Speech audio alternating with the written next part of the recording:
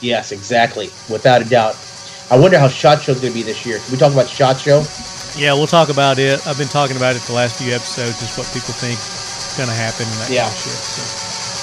All right, let's get started, man. This is going to be good. All right, man. And then, of course, we'll do our jack wagons, too. All right, man.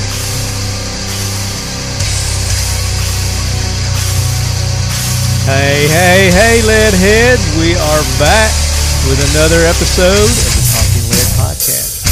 I had to do a different intro. I always do the Matthew McConaughey intro. I did a different one. What? I thought I'd mix it up a little bit. Give the lead heads a little something different on this 361st episode, Garcia. 361. 361, baby. Congratulations, Thank you. dude. Thank you. Congratulations. Going into our 7th year. You should have that button. The crowd goes wild. Yeah. Yes. But, I had every intention of having you on my 360th, but due to circumstances, both on your end and my end, literally and figuratively, we had to postpone this thing due to some illnesses on both our parts. But we finally made it happen. You braving the tornadoes there in the southeastern part of the United States, and making it for this interview, man. I appreciate you coming on. Hey, dude, it's an honor to be on the Talking Lead podcast, dude. I think this is our first one outside of SHOT Show, and I haven't introduced you yet, ladies and gentlemen. It's our good buddy, senior team leader Joseph Garcia, joining us. He gives it a thumbs up. I gave you a thumbs up. Hey, Leadheads, how you guys doing? Marty, it's good to be with you, man. Thank you for having me on. Absolutely, man. And this is, like I said, this is a treat for me because this is the first time you and I have done an interview outside of SHOT Show. So it's going to be a little more relaxed. We're going to get a little more detail. Awesome, dude. Focus more on the awesome things that you've got going on with CSAU. AU, yeah. Say you. How you like that? Say you, say me. Say me. Say it together in harmony. Oh, my God. that was awesome, dude. But that stands for Correction Special Applications Group. Or unit, sorry. You reinvented yourself over the last couple of years, and apparently it's doing well, and we're going to talk about some of the awesome things that you've got going on with that unit and with your buddies, with your dogs. Special announcement. My four-legged fur missiles. Yeah. So how many do you have now? The JDAM. So the unit we're running almost a dozen total, and that includes the ones that are in training. Because we like to bring them in every 2 years roughly. So by the time one comes in, the other one's going to be 2 years old, 4 years old, and before we pull them offline at 8 years old, there's always some in the pipeline because their training's about 2.5 years. And so by the time those knuckleheads get into operations, the guys who were their pups before are now becoming alpha dogs. So it's a way to keep the continuity of the program really strong. And is Max still with us? He is, and Max is my boy, and it's just a day-to-day. Every day we get with him, man, I'm just so grateful, dude. Seriously, just so grateful. Just so people know, he has cancer, and it's kind of spread throughout multiple parts of his body now. Max has had a freaking tough life operationally, because he was a trailblazer for us, and in his retirement, that's where things kind of got caught up with him. But that guy's had bones broken, he's had his face slashed, he's had he's had internal serious injuries, dude. He's a beast. In his retirement, though, right? In his retirement, he's had an amazing retirement. And his personality, regardless of what I've just said there, his personality is amazing. Everybody loves that dog. Oh, yeah, sweet dog. Sweet dog. That can go from, the kill box to, hey, how you doing? I call him like the Mike Tyson voice. Hi, Marty, how are ya? Except the quiet, unassuming type until he gets riled up, right? He'll bite your ear off. God, yeah. He's a big boy too. In his heyday, he was like 128, man. Oh, so man. He was a big boy. I mean, people say, well, how come you never had that dog, never seen you with that dog between your legs. I said, because if that dog got between my legs, I'd be riding him. That's how tall he is, you know. Well, he's like almost 31 inches tall. I can relate to that because I had the Great Dane Oshie, and he was probably at least 4 inches taller than Max. He was 180 pounds. Oh my God, man, that's a big dog, dude. Yeah, he was a big big boy. Dog. Big boy, but I'm glad Max is still with us and that he's he's living a good, comfortable life now. He is, man. Give him a rub on the head. He was the first when he started. He was around when we did our first interview back almost. It's been over 5 years ago, man. Do you remember when I came into that studio that you had at SHOT Show? And I think you were surprised when I sat him up on that chair and put the headphones on him, and he was just staring at you like you were on crack. Oh man, it was so awesome. I was just amazed by him. I was in awe when he walked in. Just his stature, just the muscularity and the discipline, and he just walked in confident, like he owned the studio. And you're like, get up in the chair. And he hopped up in that chair. You put the headphones on. Dude, he was ready to talk. Oh my God, man! That dude. I mean, honestly, if he had a voice, I'd say he'd have a Mike Tyson voice. I mean, I tell people that all the time. Where Mo has a Hannibal Lecter voice. Okay, and there's a complete difference with those two dogs and their personalities. But yeah, I remember we took a whole bunch of pictures, and you had some guy on there, and I can't remember his name, but he had some kind of magnet that went on the vest. You remember that dude? Yeah. So that was our sponsors, the artificial shoulder pocket. Right. Yeah, dude. I was like, wow, that's pretty cool. Yeah. And I don't know whatever happened to that, but I remember just walking in, I'm thinking, man, this is a pretty professional studio here. So then I'm like, does everybody have beards in here except that dude, Right. My dog has a beard, so I have a beard. Of course, Kel-Tec Chad was in there with us. Absolutely. Rocking his beautiful beard that he has. Oh yeah, that's why I'm grown. That's probably why I've grown and try to look like him. He's like the model for beards. Well, during that episode, I mean, that's kind of what you kept talking about was everybody's fabulous beards and how you were going to grow one. So. Oh yeah, I know. I did have a freaking beard, did I? No, it wasn't until a couple of years later that I went through the stress. Well, it looks good on you, dude. You're rocking it well. Thanks, but if you leadheads, you want to go back and listen to that episode. It's TLP 105. I believe it's 105. And we had, it was when I had Curtis from VSO Gun Channel on it, co-hosting with me there for about a month or so. And we cut in the interview that we did with Senior Team Leader Garcia, Chad. The guys from Ackless Defense dropped in, joined us during that interview. And I don't know, there were several people kept coming in and out. I think Pincus stopped in a couple of times. So. Keith likes everything about the great outdoors. He's a lot like us. Whether we're bow hunting in the backcountry or plinking in the backyard, we want to enjoy each experience to the fullest. Kel-Tec's 22 caliber P17 is Heath's go-to pistol for a good time, on the range, on the trail, and anywhere in between. Weighing in at only 14 ounces with a full magazine, its compact size makes it easy to conceal or tuck away in a small pack, pocket, or space. It comes out of the box ready with a fiber optic front sight, a threaded barrel, a Picatinny rail, and a price point for any budget. With 3 16-round magazines, it's ready for hours of pure unadulterated enjoyment. It's easy, it's affordable, it's accurate, and it's a damn sweet marvel of plinking innovation. The Kel-Tec P17. It's more bang for less buck. It was, dude, you always have cool people on your show. Seriously, where do you find these people, man? Whether it's technology, guns. I mean, that's just our industry, man. Backgrounds, man. That's our industry. It's just you throw a rock and you're gonna hit somebody cool and interesting in our and fun to talk to in our industry. So we have no shortage of personalities. No, you never have a shortage of. That's pretty awesome, dude. That's why I like being on this show. Listening to your podcast is funny.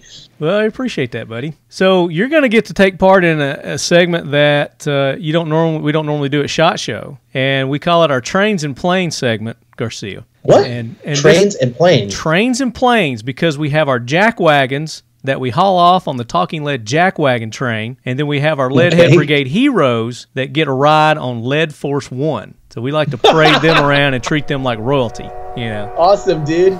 Awesome, man. So we're going to do that segment now. So, Gunny, bring that train in. Hoorah, Semper Fi, do or die, hold 'em high at 8th and I.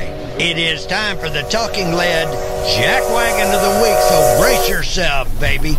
Awesome, man. All right, so the train has stationed, and we're going to take care of some jackwagons. So just to fill you in, Garcia, on what a jackwagon is, and I think you probably get the idea what it is. It's somebody, or something, a company, maybe a product that we want to call out as being stupid, buffoonery, asinine, just something that something or somebody we want to call out as being a jackwagon, and we need to make people aware so that they can avoid it at all costs. So wow. So I'll start us off. Just to get you warmed up. Were you going to say Goodyear? Were you about to say Goodyear? No, I'll save that one for you. You'll have to let me know. I don't know what's going on with Goodyear, so that you'll educate me on this one. Yeah, absolutely, man. So this one is from The Truth About Guns. Dan Zimmerman did an article, and it's about people selling stickers on Facebook are actually selling guns. And what? This is a story the Wall Street Journal did an exclusive report on. So apparently, well, you know that Instagram and Facebook and these social media platforms have these strict rules, guidelines about anything doing, with a weapon, a gun, a knife, whatever it may be. And they severely they severely block us in our industry in getting our message out to people who want our message, because they subscribe to our pages, so obviously they want to learn more about us and what we're doing. But unfortunately, we get choked down by these social media outlets. But whatever, they own it. They can do whatever the hell they want. In my opinion, I don't care. There's other ways around it. Some entrepreneur is going to come up and invent something and take the place of this that's 2A friendly. But until then, we're relying heavily on these liberal-owned and ran institutions. Communist. But anyways, so the Wall Street Journal built a report that they did as exclusive, as if they'd somehow unearthed the story of the century. Facebook can't stop the signal and never will. Now a new tactic involves posts purporting to sell stickers along images of gun makers' logos.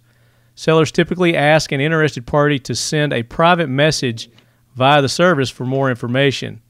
Several sellers contacted by the Journal responded to say they were actually selling guns, not stickers, and provided details and pricing. Oh, my God. So basically what they've done is they did some sort of an algorithm search for gun stickers, and all the ones that came up, they sent them messages, and I guess they were trying to, uncover this underground gun-selling ring or whatever, they're calling it. But I'm looking at one of the posts that they did right here, and it doesn't say who it is, but this person or this company says, come in and get a free Glock sticker as well as your choice of either a Glock pen or a Glock keychain with the purchase of any Glock pistol or Glock knife while supplies last. So I'm reading that, and there's nothing to me that states that, hey, we're selling a sticker, but hey, we're wink, wink, we're selling a gun. They come out and say we're selling guns at our store, which is completely legal. And if you do that, then, we're throwing in a pen or a sticker or whatever with your purchase. So I don't see anything nefarious or other than it's against their guidelines, Facebook's guidelines. I don't see anything illegal or wrong with that. Sometimes I'd wish that Facebook would put as much emphasis on those child sex trafficking, stupid-ass websites and people who are doing some Netflix, man. Bunch of idiots. Idiots, dude. I mean, seriously, man. Twerking at 12 years old, and they're giving that a show. and they're saying it's art. You got to be kidding me. I wish my dog could twerk and give me a contract. I guarantee your dogs could twerk. if you taught them, they definitely could do it. You know what the ironic thing about this whole, I want to say this online policing, which you're just reading as I can't believe it, first of all, number one. But this online policing crap, there's surely's got to be enough money and enough brains out there for somebody to start some kind of, like Facebook, how they're policing everything, or Instagram, or all the social medias policing everything. Why can't somebody start something that is a powerhouse that won't get policed? Do you know what I mean? Yeah. No, I understand. It's crazy. I understand, but they're private companies and they can do what they want. We need to start a private company. You should start a private company. But I see crap like this all the time, and keep me $40 million. People don't realize.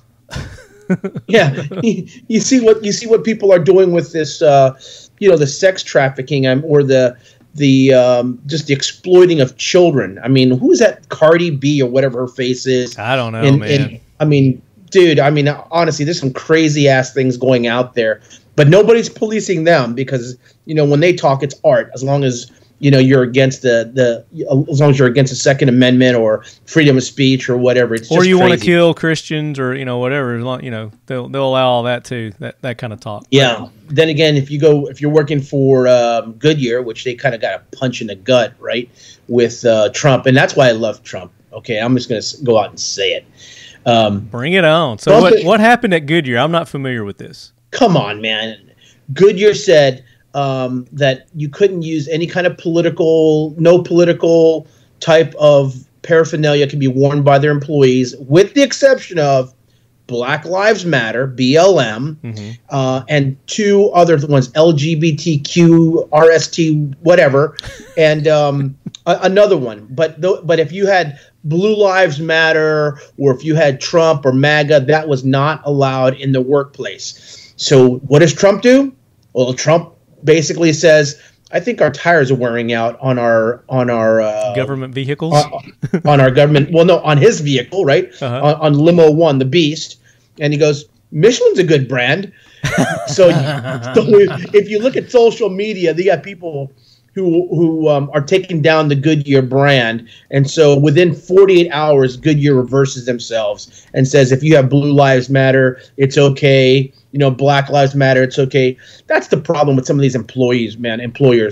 You cater to a small organization, and I call BLM a small organization because if people really realize where their money is going to, or if you did your homework on BLM, it's just a Marxist organization itself. I mean, look, I personally like DLM. I don't know if you heard about that.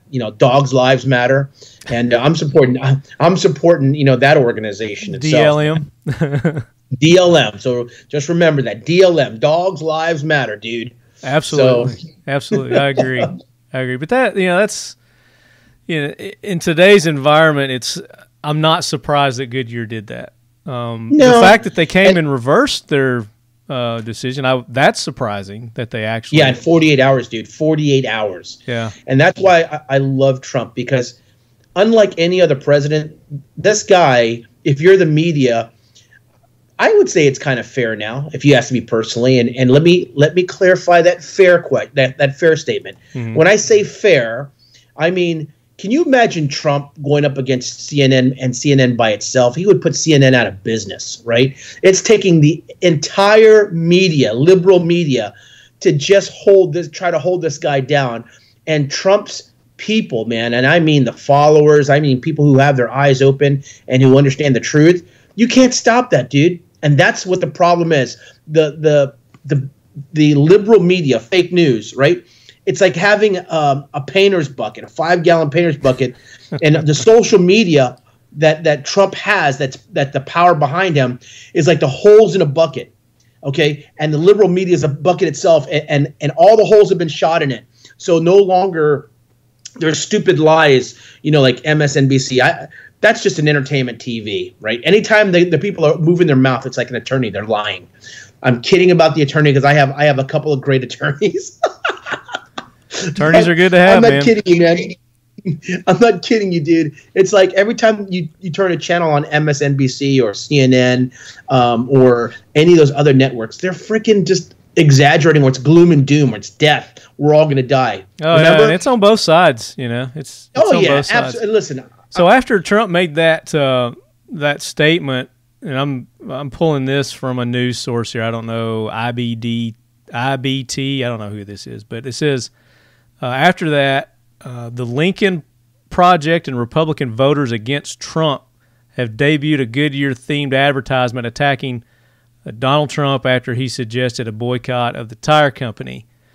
It says they spent $425,000 airing the commercial ad, the Goodyear ad.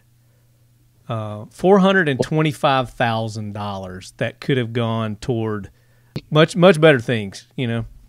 Well, when you got people like, I don't know, George Soros, the Clinton Foundation, all these liberal organizations who can support these, quote, Republicans coming out, these rhinos.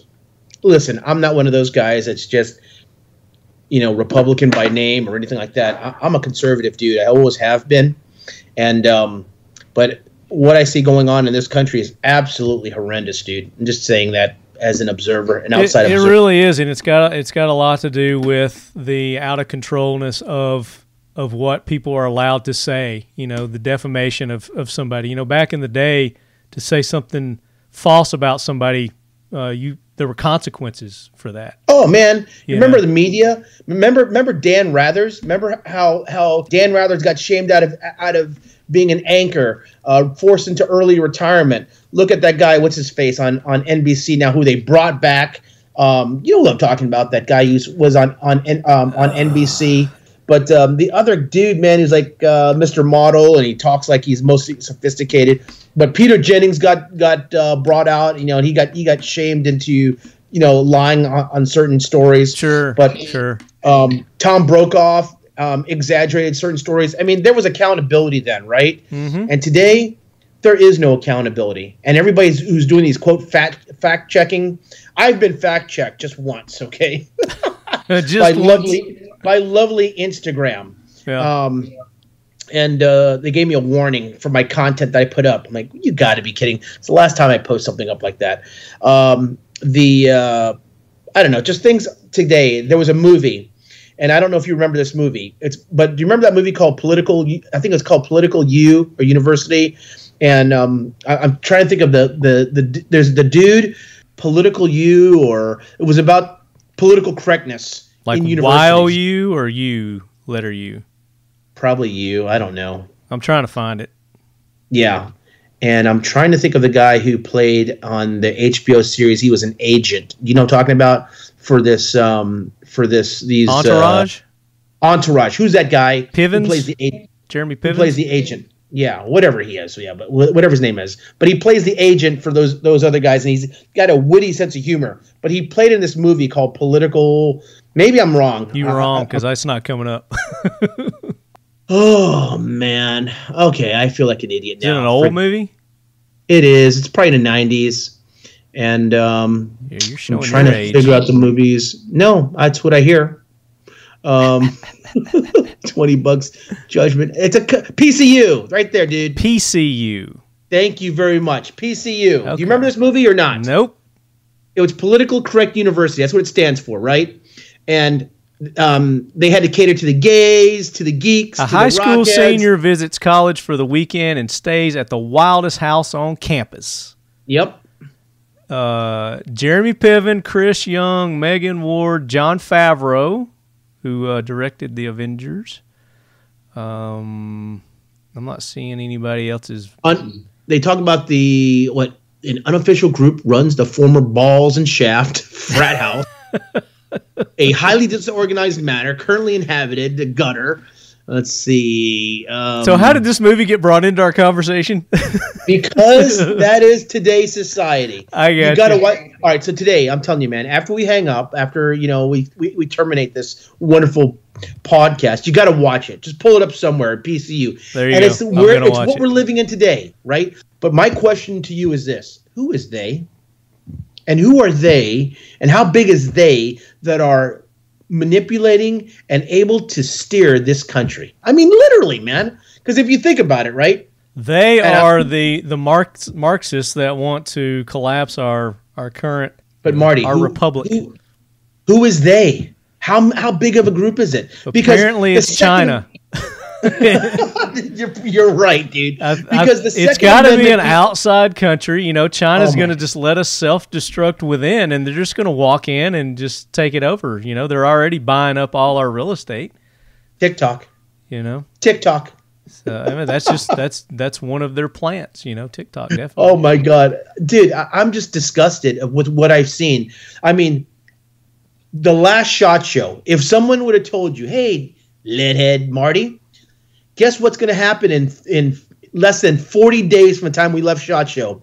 You're going to be quarantined, dude, because we've got some kind of scamdemic. I mean, scamdemic. Sorry, some kind of comedy vid 19 going on. This China Wuhan virus that is no more worse than a cold or flu, and no more than a bad flu. Yeah. I mean, seriously, dude. Well, you know, and did you catch a credit SHOT Show or not? I was going to say, and I've had this conversation with several other people on the show that attended SHOT Show, and every year, without fail, somebody gets what's called the SHOT Show crud, which is typically a lot worse than your typical flu anyway, to begin with. Oh yeah. So I think, you know, we've all been exposed to this Wuhan, COVID flu in the past. So, you know, again, you know, it's all political, and I think when the election happens, this is all going to go away. The flu, COVID is going to disappear. But what you're going to see is what their actual motivation was in causing this worldwide panic and scare. You know, whether it's a one world order kind of thing or, you know, whatever, there's going to be several things that come into place that you're going to go, oh, that's what they were doing behind our backs while they had us looking at the left hand while the right hand was over here doing this stuff. Dude, I'm telling you, right? The numbers are skewed. How is it in New York? Just come on, work with me for a second. I'm not a conspiracy theorist, but how is it in New York they had tens of thousands of people die, tens of thousands of people die? How, you know, everyone's saying, oh man, there's like 5 million people infected with this coronavirus. Mm-hmm. Okay, how many have died? That's my question. Well, we're never going to get an accurate number because they're misreporting people's deaths. So somebody who died of legitimate, you know, heart failure or cancer or, you know, whatever, a car wreck, they reported it as COVID. So what you're going to see is, obviously, you know, they're trying to pad those stats and make the COVID deaths up higher, but what you're going to see is all these other deaths that normally occur are going to drop. Yeah, exactly, dude. And listen, I'm not a conspiracy theorist. My wife's a trauma nurse, and she sees the numbers. She sees what comes in. She knows, I mean, they tell her how to report things. And so, you know, a lot of people scratch our heads, man. We go, I guarantee you, if I'd have gone to the hospital the other day with my food poisoning, they would have diagnosed me with COVID. If you had COVID, right? Number one. No. So even if I didn't, I guarantee you, they would have said, you're showing symptoms of COVID here. Oh. Probably without even testing. Here's the deal, right? And this is something that some very close people that I know can attest to. So someone went in for I guess they had a diabetic attack and they passed away, but they were diagnosed with this Wuhan, with the COVID-19. They tested positive. Mm-hmm. So in their death certificate, it was cause of death, COVID-19, right? Mm-hmm. But the actual underlying was they had a freaking diabetic attack and they died. They died of diabetes, Yeah. It wasn't the COVID that killed them. It was the underlying was the diabetes that killed them. Right. But do you realize they get paid they get paid for the COVID-19. They get paid we've talked about every several patient times. that comes in. Yep. And here's some things that I found out, and this is firsthand. Every time they put on a PPE suit, every time somebody's diagnosed with COVID, there's somebody auditing them, right? They get paid for that, dude. on a regular basis. And so now that the money's drying up like it's dried up in New York, isn't it amazing how the curve is kind of bent around the corner and gone downhill? Now it's flatlined. Yeah. Because my question is this. If we can do this for COVID, right, this like we can get it under control or whatever it is, how come we can't do that for the cold, the flu, tuberculosis, or any of those contagion types of Alzheimer's? How come we can't do it for any of that stuff, right? And, like meningitis or what have you. So it's really simple. And I'm not getting into this political. There's so much going on here that, honestly, people like us, and I'm just everyday Joe Schmo, and all I know how to do is I'm a professional, pick up dog poop crap, run my dogs, deploy my dogs on downrange. And but I see this, right, firsthand. I'm thinking, I know I'm an idiot, but those numbers are kind of idiot proof. Yeah. And our listeners, Americans are smart, and they know that this is not accurate. The majority of the people out there know that this is wrong. It's not accurate. There's something else going on. Yeah. And, it's going to come out. The truth will come out eventually. Yeah. And nobody's, I guarantee you, nobody will be held accountable. And it'll just be a part of history that just this happened and life moved on and people, continued.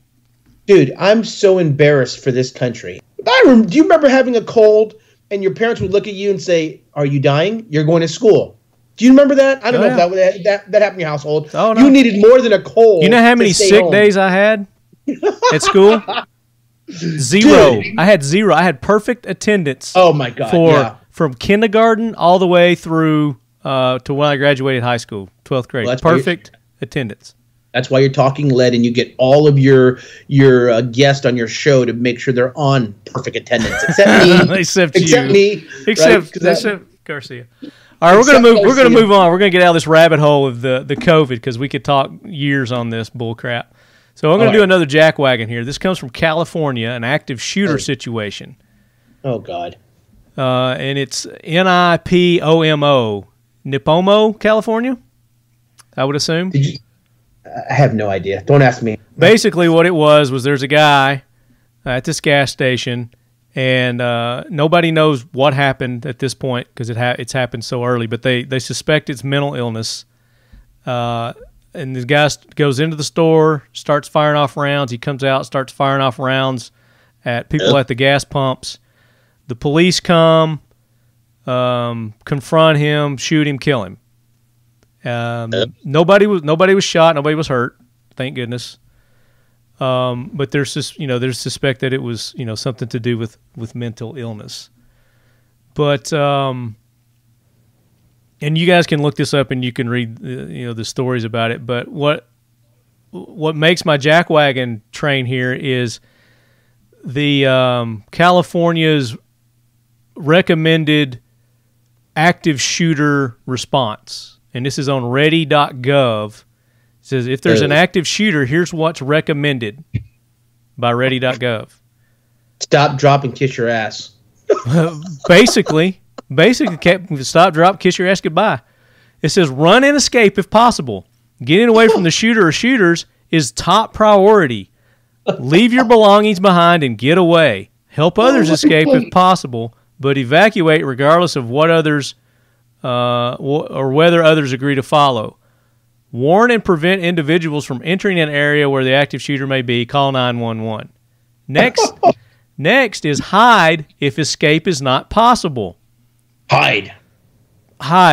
Okay, where am I going to hide behind a gas pump that could explode? It says get out of the shooter's view and stay very quiet. Silence all electronic devices and make sure they won't vibrate, because that's what I'm thinking when bullets are flying over my head, is to turn my phone down. No. Lock and block doors, close blinds, and turn off lights. Don't hide in groups. Spread out along walls or hide separately to make it more difficult for the shooter. Try to communicate with police silently. Use text message, social media. Stay in place until law enforcement gives you all clear.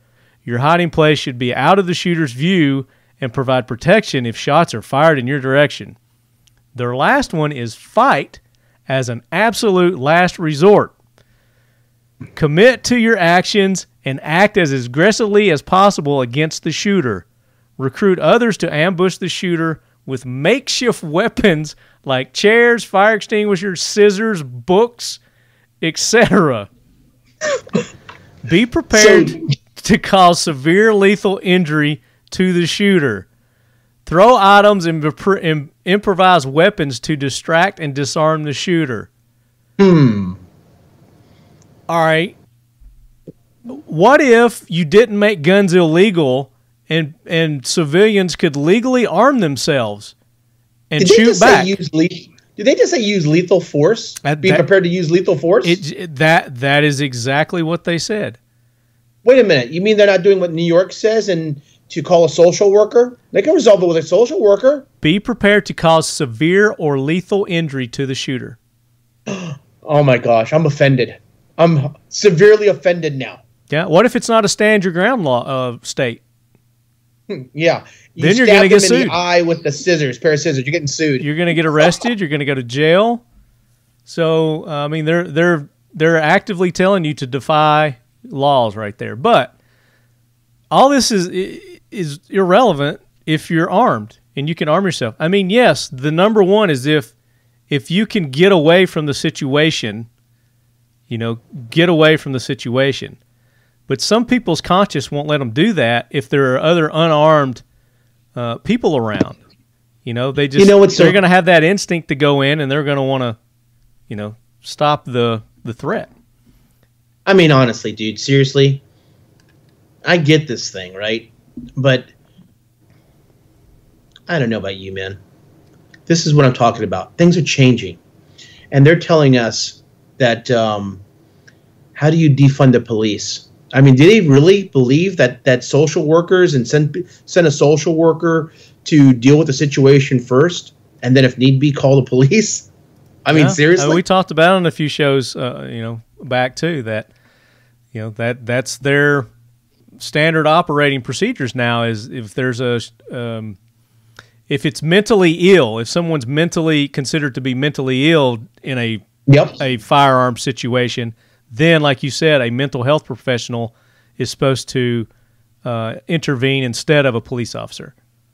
Hey, do you know there's a lot of people that's taking that advice to heart? You know what they're doing? Well, if you ask the ATF, it is the highest. What is it? What are they saying this quarter or this year? The most requested, or they have. It's the highest level of people purchasing firearms, right? So there's a lot. No, it's unprecedented. Millions and millions of people who haven't bought firearms before have bought firearms during this time. And okay. So this is the second thing. Do you know what the second highest thing that people are purchasing now? Those who can? Toilet paper. I'll give you. Well, now you can find it. Just FYI. Now I found a place where you can buy cases of it at a grocery store. But do you know what the second thing is that people who can afford it are buying?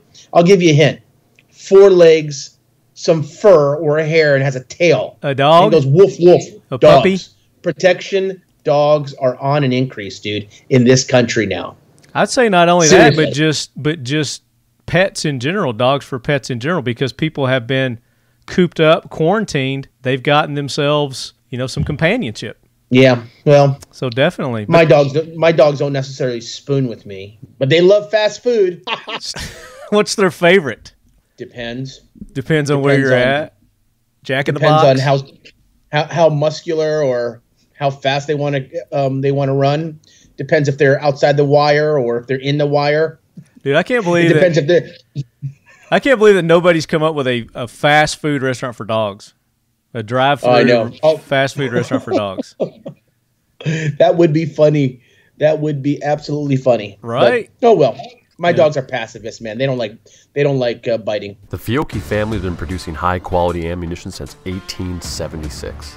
In 2020, Fiocchi's launching a full line of premium products, everything from self and home defense to the long-range categories. The Fiocchi Blue Guardian line will feature specially tuned products specifically for home and self-defense, featuring lead-free technology and the only NATO-certified zero-pollution primer in the world. Fiocchi's a proud sponsor of the Talking Lead podcast and the Leadhead Brigade. Fiocchi trains, Fiocchi protects.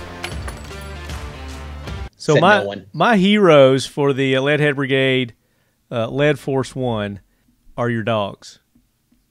Oh, really? Yep, I'm throwing the Giant Schnauzer on Lead Force 1. Man. Majestic that's animals, smart. Intelligent, powerful. I mean, all the good stuff. And that's what we want to talk about now, because you've got some awesome things going on. We do. You've had like this documentary or TV series going on with, was it Discovery or one of those channels? Yep. Working with talk about that. We're working with a couple of cable networks right now, and the most recent documentary or slight documentary that's been done on this has been done by Tactical Life magazine by the Athleon Group, and it's spinning off into something else. Man, that thing has gotten like tremendous amounts of views. I mean, literally, it's kind of gone. I don't know. I'm not really your type of guy that sits there and I'm not an Instagram guru when it comes to shooting. I can kind of hold my own, I think. But well, now you hold the record. Do you still hold the record for the fastest speed-wise? KSG dump there with 8 rounds, 1.87 seconds? Yeah. Yep. I think I still do, and it's okay. Are you impressed? I remembered that. Yeah, I am, man, because everyone was watching. But you know what? It's being able to shoot, and people say, "Well, man, how many takes that take?" And you've seen me shoot. I don't take any. Okay, you're a one-take mofo. Maybe I might do a warm-up if it's a new gun, but other than that, if it's a KSG, just put it in my hand and let's go to work, because it's my day in, day out weapon. Moving and working in the facilities all over the world that they send us to. But I'm going to give you a little bit of fact real quick for your facts, I should say. So this will be our facts to fight the myths? Well, no, I'm going to give you facts about the dogs, since you said the heroes? The Giant Schnauzers are the heroes, right? Yeah. Do you realize that right now, currently in the world, there's no device that is more sensitive in picking up odors than a dog's nose? No, I knew that. Yeah. None. Now, seriously? Yeah. That's why they use them at airports and police sniffing dogs. I thought I was giving you something, man. Damn it. In the military, sniffing out the IEDs and shit. Yeah. All right. Well, here's the second thing. Maybe our listeners didn't know that. The top of your dog's nose, when they inhale, you know how they have a little split on the top of their nose, right? Yeah. And so when they inhale, it's like a vortex. So when they suck it in, it's like a vortex. So they're what they're bringing in their nose is actually like a sensor. And man, it picks up the most minute microns of particulates. Yeah. Oh, we're talking some serious odor, man, that these dogs can pick up. So don't hit your dog in the nose, and don't freaking, I tell people whenever they come, say, "Can I pet your dog?" Only on the ass end or the back, but do not touch their head. I don't let anyone, as you know, touch my dog's head. And except me. Well, you can. I mean, as long as you're going to give them a little bit of tongue, it's okay. Well, you know how it is. They're good. They're big sweeties. Yeah. So our boys are doing amazing, and it's funny about these networks now, and dogs seem to be kind of a popular thing, and the one group that we turned down happened to be Netflix. Yeah, we said no, thank you. You said no, thank you. You said no to Netflix. I did. Oh my gosh. We did, and they're talking. They were talking a miniseries. I can talk about it now because the our stuff is expired now. It's been over a year, so it's expired. The NDA expired. But anyways, let's talk about it. It just didn't feel right, man. I'm interested in how Netflix operates. Yeah, so they approached you. So they flew us to LA to go to Netflix's headquarters. And interesting, man. I've never been to Netflix headquarters, and I don't think many people have.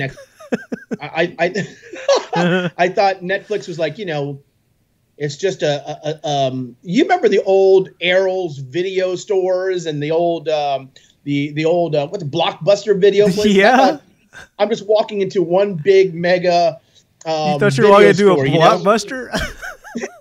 That's what I thought, man. I was like, these guys just load up videos online or whatever. So I'm not gonna be impressive. What the hell? That is a massive complex with multiple. I'm sure they've got like $1 billion facility. Oh man, you walk in and immediately to your right, after you clear the security, you've got a cafeteria where everything is free. Okay, and then you have a nice cool lounge, and they put you in these what they call mini prep conference room areas. So you can stay with your group in these little mini areas. You can discuss your plans. I bet you it's all bugged out. You know what I mean? I'm sure. Yeah, no doubt. Then they bring you to the main conference rooms, and then if they like you, they bring you to one of the other floors where the executives come down and they start speaking to you, right, and start dealing with the contract stuff. So we made it to a couple floors up. Yeah. So you did make it to that final floor, huh? Yeah. Well, I don't know if it's a final floor. It's one of the floors, but it wasn't on the ground floor anymore.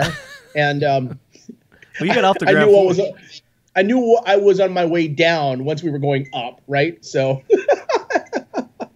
So it just didn't work out. It wasn't. Didn't work out for them. Didn't work out for you. No, it didn't work out for me personally. And let me just tell you, had nothing to do with the money. It had everything to do with what they were going to film, how they were going to film it, how they were going to capture it. And we were going to work with a very well-known crew that has worked with us in the past. And it just wasn't feeling right with the kind of things that they wanted to see, right? Yeah. And almost like a quasi violent yet political correctness way. And but the biggest thing for us is about control of our security procedures and our tactics. So we have to have the final say so on scrubbing it or not. Even if they capture our guys doing the things that they do. Yeah. The fact is they still own that video, and if we can't in the field say, whoa, you can't, you gotta scrub that. Right. They weren't willing to do that. Those were the main sticking points that didn't work for us. Yeah. And I'm not going to compromise my guys. But here's the biggest thing. Ready? They wanted, if there was nothing really happening, then they said, how about some drama? Can you add, can your guys, is there domestics going on? Or you guys argue a lot? I mean, who's the asshole of the group? Like poke the bear kind of bullshit? I'm like, nobody. Everybody's professionals, and they all get along with each other. So, that was the big thing. Yeah. Well, good for you, man. Good for standing up for your morals there. You just muted yourself. I know, I just did. Because I just yelled at my dog. Oh. Don't be yelling at Mose. Or something. He's farting. I'm like, floating there, biscuits. Like, come on, man. He's seriously, did you? He's like, that's Lefty on there, and you're not letting me talk to him. Come on, man. Dude, he's walking right by me, and all of a sudden, I'm like, dude, crop dust. You nasty individual. You got crop dusted. So I did. That little maggot crop dusted me. So Garcia, for our new listeners, that may not be familiar with you and what you do with the with corrections, and not necessarily just U.S. corrections, but you do it all over the world. We do. Talk about what it is that you do, your specialty, and what you guys, why you're so unique. Awesome. Yeah. So let me put it in English. The professional way is saying that we are a high-risk correction special operations mitigation unit. Say that 3 times real fast. I can't even say correction special operations unit. Mitigation unit, man, right? Yeah. So whenever you hear of a major riot or a major hostage situation, 9 times out of 10, we're going to be a team that they're going to call on standby or they're going to bring us in. And usually if it's within 8 to 12 hours from the time that it happens, the chances are we're probably already on our way, because we can be anywhere in the continental United States, within 12 hours, and then anywhere globally, within 36 hours. So, to be able to do that, you have to have a great support system, and we have a great support system. So our unit is what they call C-SAU, Correction Special Applications Unit. And we don't use the word like tactical group or special operations group. I mean, our unit basically is special applications, because it isn't just riots. We don't just mitigate riots. We don't just mitigate major hostage situations, but we also mitigate and help in the transport of high-risk inmates or high-valued inmates. Mm-hmm. Or we'll go to an agency and we'll provide either pre or post special operations preparedness or training as a result of them kind of having a disastrous operation. So the government sends us in for a couple of reasons. One, all of our equipment, our assets are all based to support these types of agencies. Okay, so imagine your local SWAT team showing up at a county level, like let's say, because you're in Rutherford County, right? And in Rutherford County, you have hold on. Is he wanting some attention? I got a dog needing some attention here for a second. Oh, you're a good boy. You don't have to mute yourself. Just put it on there. It'll be good content. All right, great. Leave my freaking shoe alone. Listen, I got these new Loa boots, and for some reason he's like got to put his nose in it like it's brand new, right? Yeah. And I caught him chewing on it. I'm like, I'm gonna beat your ass. New shoes have some of the strongest smells. You know, you ever notice that when you open up a box of new shoes, how strong it is? Whoa! It jumps out at you. So getting back to our mitigation stuff, so you don't throw me off. And so we'll either help an agency stand up, or after it's over, we'll help an agency with, you know, kind of the after actions or what have you. But the government calls us in. So you're in Rutherford County. Your SWAT team is called out to the local prison or jail or what have you. How long is your SWAT team going to sit there, you know, while they negotiate this thing? And then number two, do they go in there on a regular basis? And the answer is no. So what would you rather bring in? A team that all they do day in, day out is deal with jails and reinforce structure? And then here's the other thing. If your SWAT team is waiting on standby inside the wire, who the hell is protecting the local community in the event that something, you know, from a terrorist or, you know, active shooter? Who the heck is protecting those the community? Right. Exactly. Right.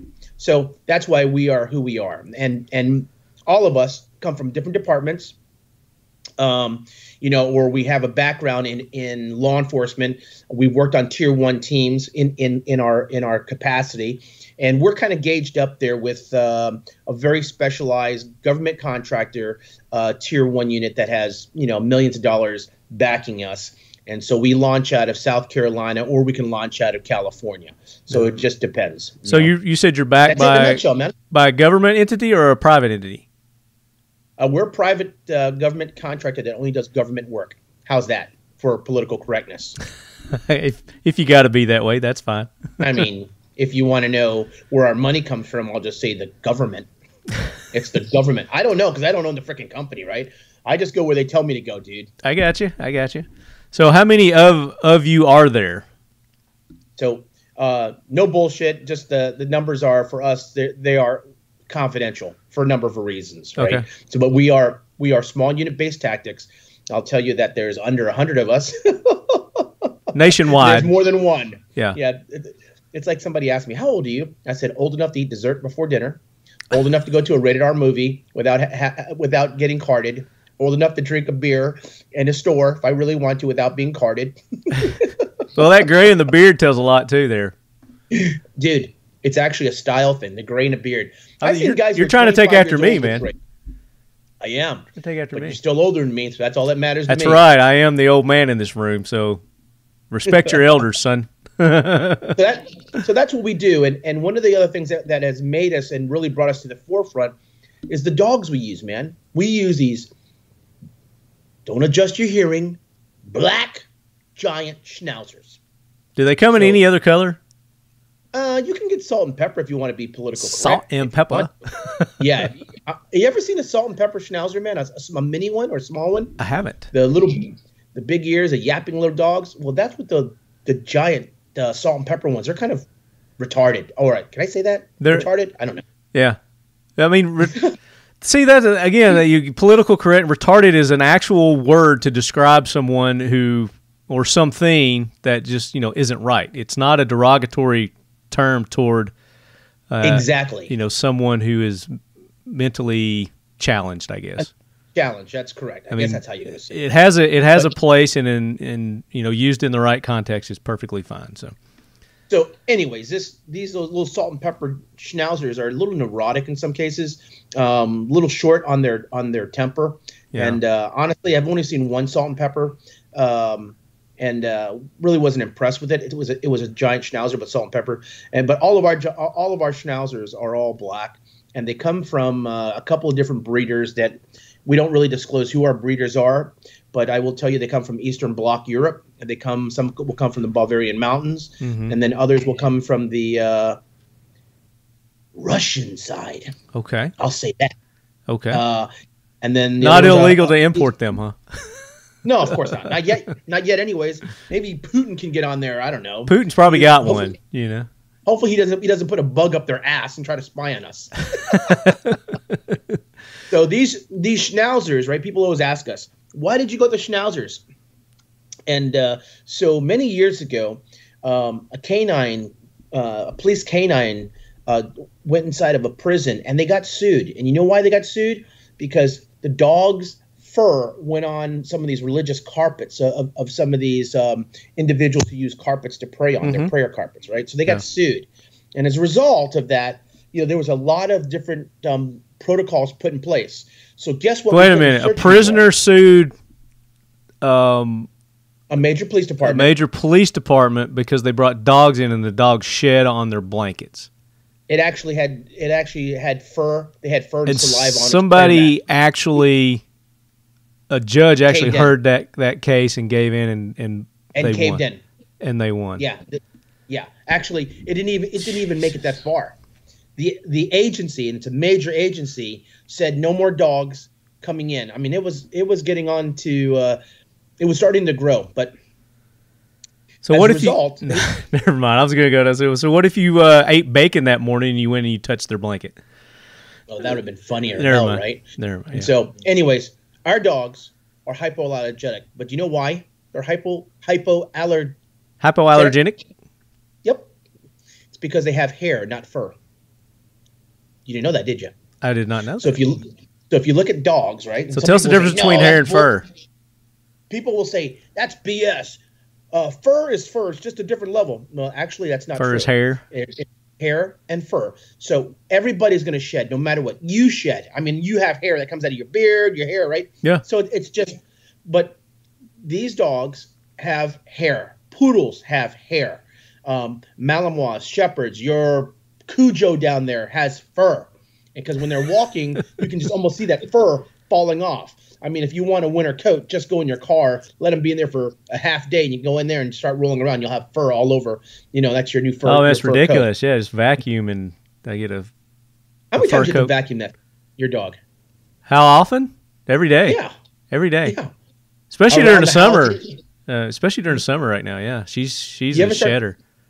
You ever start eating dinner and you go, what the hell? And you're pulling this little hair out of your mouth? No, thank God. No, I keep it clean. Because so that don't happen. Yeah. I have a friend who has a Labrador, and when he shakes, that little Labrador shakes, inside you can see that hair. Yeah. I mean that fur just go everywhere. And one day we were having dinner and then we were eating and I chewed on something and I started pulling out and I said, what the hell? And one of those Labrador hairs or furs, a piece of his fur came off. I'm like, this is ridiculous. So what's the scientific difference between hair and fur? Do you know? It's something to do with the follicles.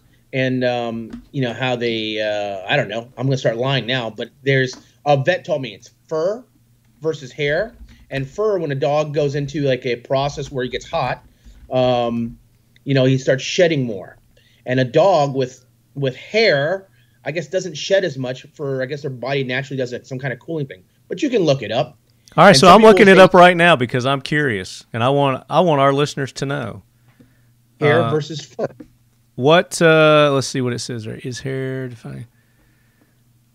All right, I just want the answer. I went to scientificamerica.com. Let's go to a different one here because they're not just giving me. Hair is an outgrowth of protein found only on mammals. The primary growth of hair fiber is keratin. Keratins are proteins, i.e. polymers, amino acids. It projects from the epidermis through... though it grows from hair follicles deep in the dermis. The term fur refers to the body hair of non-human mammals, also known as the pelage, like the term plumage in birds. Animals without fur may be referred to as hairless or naked at certain stages of life. Hair is absent in some of the species. Okay. Yeah, I mean, there's a difference, but I didn't really get what it is there. But anyway, all right, continue. Usually, a dog with with hair, doesn't really smell as bad as with a dog with fur. You ever notice that? Mm-hmm. Next time, check a dog out. Like if you smell a poodle, yeah, it kind of smells like a dog. But if you smell a shepherd or Mallee or your dog there in the summertime, man, you can smell them. Oh yeah, she stinks. I mean, absolutely. She stinks. Okay, that's the scientific thing. Research for us. All right, so there was our educational portion of the show there. We learned the difference between fur and hair. Yep. Now I want to ask you, you've been all over the world, and you've been to some really, I guess, unique places in prison systems. There's Malta. Again, talking about your favorite network, Netflix. They've got this thing called like the world's toughest prisons or something like that. Bullshit. Yeah. This dude, apparently goes around and stays in them and blah blah blah. But what is the? I don't know how I want to word it. What's the toughest prison that you've encountered? Ukraine. In the Ukraine?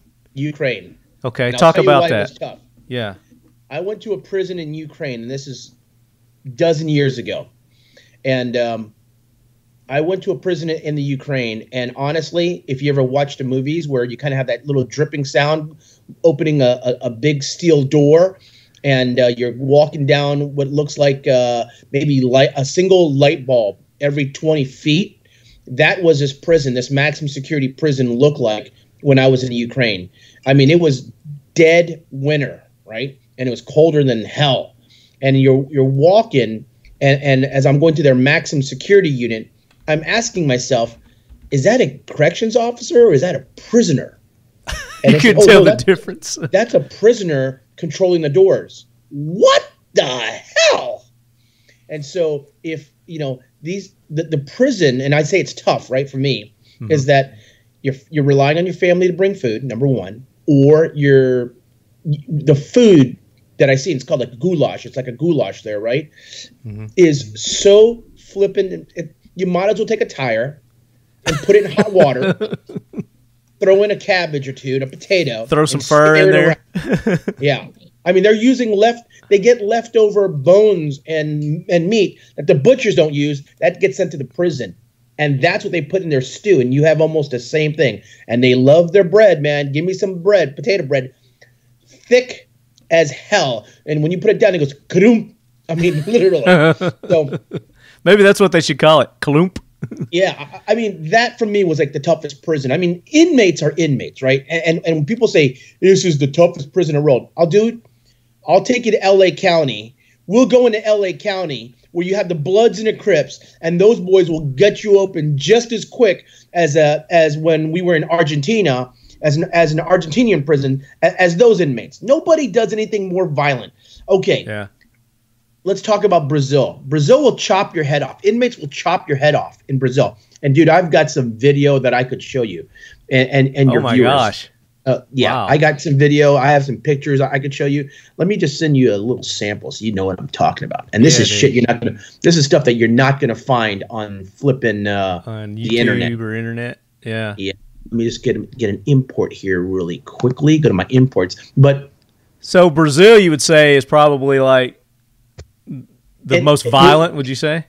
I would say, as a group, as an entire group, it's violent because the accountability is really not there. Yeah.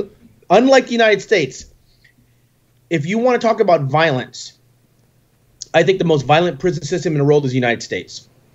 Oh, okay. I know. And people will say, well, what about the riots in Brazil, the riots that they have in the UK? I say that the violence in the United States is every 90 seconds there's a corrections officer in the United States being assaulted, seriously injured, and or killed. That's violent, dude. We have don't we have the highest prison population in the world? 2.3 million. 2.3 million incarcerated in the United States right now. 2.3 million. Oh my gosh.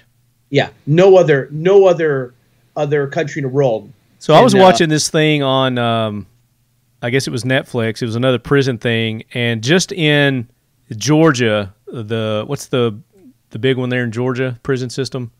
Okay, so it's like one of the biggest in the country. You mean DeKalb County, or you're talking about like a state prison? State prison in California is the largest state prison in. Well, this one's in Georgia. I can't remember where it was, but anyway, it's like 38,000.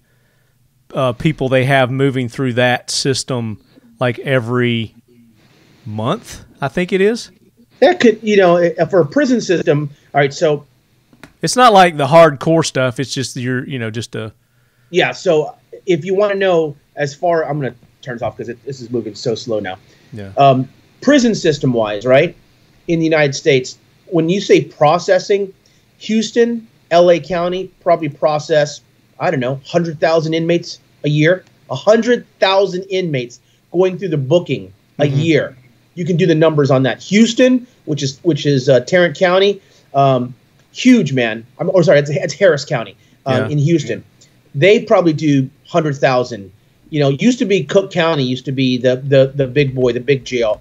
Rikers Island used to be the big jail, and now they're not. They're probably maybe number 5 or number 6 in the country as far as jail is concerned. Yeah. If you talk about a state prison, California's probably got to do, I don't know, 300,000-400,000 a year processing. Just processing. Not incarcerated. We're talking about you're going into a hotel for the night, or finishing your sentence for 6 months or what have you, and they're processing those kinds of numbers, right? And so a jail that will process 100,000 people in a year, you got to remember, that's drunk drivers getting arrested. The most violent places are county jails, not the prisons. And I tell people that because they don't really understand. It's because in the prison system, they have what they call the, before you go to general population, or before you get assigned to whatever jail you're going to go to, you go to a classification jail. And the classification jail is they send everybody there, and everybody kind of has individual cells. And that's where they learn, if you're a psycho, what your charges are, how many times you've been in prison, or what have you. And that's what the state prison systems deal with. In the jails, we don't have that luxury. Jails, they take everybody off the streets, and then you're going to have to deal with it as quickly as possible because they're in the general population.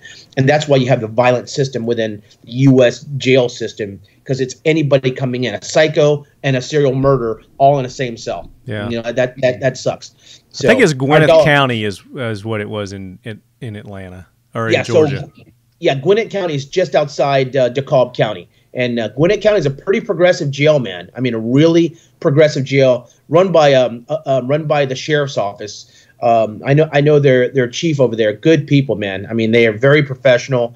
But it's not DeKalb County. Please don't get arrested. Don't go to DeKalb. Don't go there. If you're going to get arrested, go to Gwinnett County because it's like the Hilton over there. Man. It's nice. Just saying, dude. So. That being said, as far as prisons go, nicest prisons that you've seen, cleanest, best run, America or overseas? Well, I would say that's kind of hard because in the U.S., you realize we have over 4,000 jails in the United States? Over 4,000, dude. Jails, right? Jails and prisons in the United States. Over 3,000 jails alone. That's not the state system. That's huge. And I've walked into Taj Mahals, and I've walked into places going, I wouldn't let my worst enemy's mother get arrested and stay here overnight. Holy crap. Right. One of our violent prisons used to be a place called Angola in Louisiana. You ever hear of that place? Angola. It's where they used to have the inmate cowboy rodeos. Yeah, I've heard of that. Yeah. That's right. Warden Burl Kane used to be the warden. Didn't he paint the walls pink and all this kind of stuff? No, that's going to be Joe Arpaio in Arizona with Maricopa County Sheriff's Office. Oh, okay. So Burl Kane had the rodeo, the famous rodeo for inmates, and I guess the prize was that they could reduce your sentence and get out. I mean, it's really that makes for another story about the different jails and prisons I've been to that are kind of foobarred up, if you know what I mean. Yeah, definitely. So, our dogs are really special and unique, right? Because they're the only special operation canines that travel throughout the United States and go in and out of different jails. It's because they're how they're trained, and that's really the big thing, right? And that's what amazes people is that they're about 98-99% bark free. Number one, and number two, when they're going to bite, they don't indicate. They just go on a simple command and they shoot like a rocket. Number three, they're primarily trained to bite in the crotch, behind the knee, or the Achilles. That's it. That's takedown spots. Yeah. That's their three primary takedown spots. And people ask, well, why? Because imagine if I'm inmates will use blankets or whatever, and they wrap their arms up. So they're waiting for the dog. They know the routine. Mm-hmm. So why send a dog to a guy that has a blanket already? It's like an arm, a padded arm. And so with the other hand, he can stab the dog. So I send my dog over 10 years ago. There was some friends of mine in a special unit that were practicing or training how to guide dogs with lasers. And I took that concept when I learned about it and asked about it, and I used what they call the SE532 green laser. And it was the brightest green laser at the time, and I was using that to guide my dogs to bite. And so when we send our dogs downrange, people say, well, why do you do that? I say, well, here's an example. So I would use maybe 8, 10, 12 decoys, and I'd say, I'm going to send my dog now to bite. And I say, which one do you want me to bite? Have him bite. And I'll say, that guy right there. I'll say, okay, you send your canine and have your canine go. Nobody move. Everybody stand right there and send your canine. And the canine would bite the first person that it came to, the first decoy. And then it would be my turn. They'd say, we want you to show us how your dog's going to bite that decoy. Well, that's an easy day. So I would take my light, so the dog knows exactly the direction, kind of the general area, and then I take a green laser and I'd point it on the individual, and I'd send my dog. And you know, you've seen the demonstrations. The dog's going to go exactly where that green laser is at, right? And so we mastered that. It's been a decade now. They've come from the UK, they come from France, they've come from Argentina to train with us and to see how our dogs do things, because our dogs train very specific, mission essential for our job and our business in corrections, man. Yeah. And like you said earlier, your dogs come from different countries, and you've made this statement before, is that you're not a trainer. You don't train the dogs. You've got trainers that do that. Are they trained in the United States, or are they trained overseas before they come here? So their training takes almost 2.5 years. And I've got a dog drinking water right next to me, so I apologize if there's background noise. But they need a drink, so one of them, it's hot. One of them's getting ready to travel, so I need to hydrate his ass up before he gets in the vehicle. But our dogs trained for almost 2.5 years, and about 6 months of their training, 2 months of it spent in Canada, and 4 months is spent back in Europe, and then they come back over here. But we have different specialists, right? And people will say, well, why can't one trainer handle it? Because what people don't realize is that our dogs, we have a very unique specification. So we'll send our dog to like what they call Schutzen, a little bit of Schutzen, a little bit of ring sport, cadaver, tracking, narcotics, or EOD, apprehension work, and then we send our dog to some other things that I don't discuss, but they're classified where they go to. And at the end of the day, our dogs come back 2.5 years later, so they'll go away for 8 weeks, 10 weeks, 12 weeks, and then they'll come to me for 4 weeks for what we call beta testing. So whatever they just learned, they come back, I can play, and I reinforce what the trainers have taught them, but in a working environment. And if it's not working, I tell the trainer, hey, the freaking dog's not working. I want to punch this dog in the face right now because he's just thirsty. Leave him alone. This dog is like drinking and lapping it up. Reminds me of Oshi. That's how Oshi drinks his water. Yeah, big old lap. Founded in 2012, IWI-US is the USA-based subsidiary of Israel Weapon Industries Limited of Ramat Hasharon, Israel. The IWI-US line of products includes the Tavor X95, the Uzi Pro pistol and SMG, the Galil Ace line of firearms, and the belt-fed Negev line of light machine guns. IWI's mission is to bring the highest quality firearms with real world-proven reliability to the U.S. commercial and law enforcement market. IWI-US are proud sponsors of the Talking Lead AK Corner and the Lead Head Brigade. Check us out at www.iwi.us and on social media under IWI-US. Go ahead. And it's not cheap. These dogs aren't cheap. No, man. You know, after you get the training and everything, you know, I mean, you're looking at, you know, 6 figures that you've got into these dogs. Easy day. Yep, easy day. Yeah. I mean, just the grooming bill alone. These dogs are groomed on a weekly basis. I've learned how to cut them, by the way, so I can give you a mean schnauzer cut if I want it. Which people used to joke me years ago. They go, "Your dogs look so stupid when you cut off all the hair." Okay, that's nice. And then you just leave their beard on. I said, okay. Yeah. And they go, that doesn't make sense to me. I go, it's not supposed to. It makes sense to me, right? Yeah. And so 10 years ago, I cut my dogs down, Max. I cut him down because Max was hit with a razor blade. An inmate had a shank and sliced Max across the back. And so I didn't even know that. It was probably about 10 or 11 o'clock. We got into the truck. And I petted him. I go, what the heck? Your back is so stiff. What the hell? There's something on your back. And I didn't realize this dog had been cut, man. He had 6 stitches we had to get in him. And because his hair was long. Yeah, had the hair been short, tell. I could have seen it, right? I could have seen it. So we've cut the dog at what they call a 5 reverse. So it's almost skin, just a really tight cut. And from that point on, and it was also easier when inmates would throw crap at us. I mean, I'm talking physical, literal crap. Yeah, feces out of their body. Whatever, ass, anything that they can throw at our dogs, right? And I want to make sure that we can wipe it off and get that crap off, because that's like MRSA, man, carries all that crap. Yeah. So now you're using vest on your dogs now, right? These days we are now. Yeah. Before we used to not really use vest years ago. I mean, protective vest. Now we use a vest. I guess about 9 years ago. We used a standard vest out there.